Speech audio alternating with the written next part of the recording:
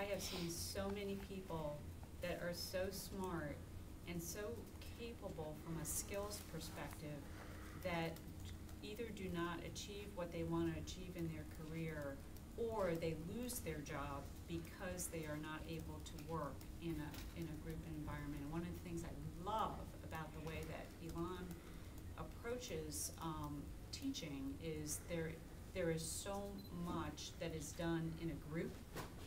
So even though it might be frustrating and hard, and this guy is not doing his job, and I'm doing more, et cetera, you are learning the dynamic of what is going to occur in your daily work life, you know, when you get a job.